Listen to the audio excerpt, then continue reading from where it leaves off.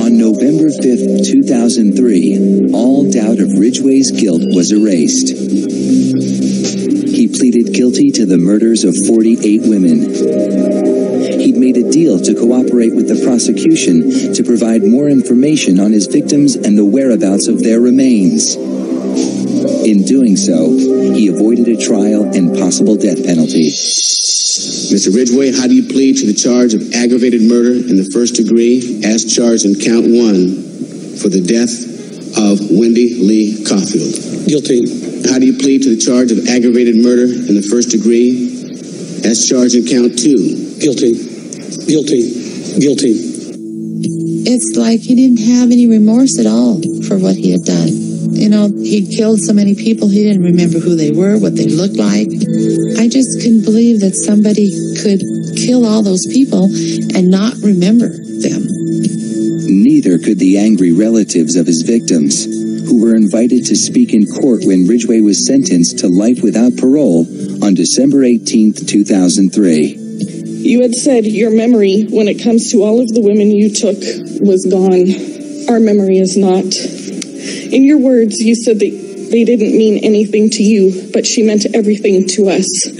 She was a mother, she was a wife, she was a sister, and we miss her.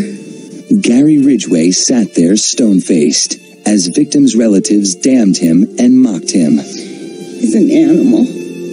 I wish for him to have a long, suffering, cruel death.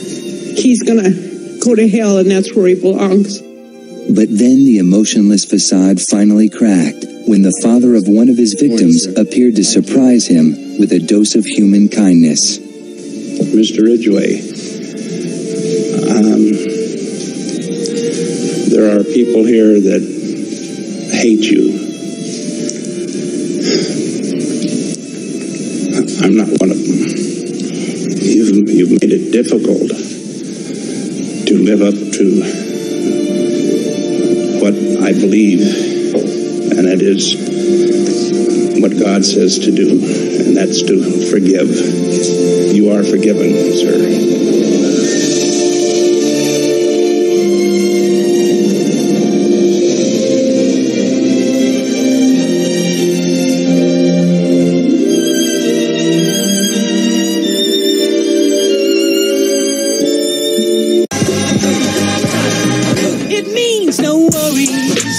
For the rest of your days, it's all problem free. Philosophy.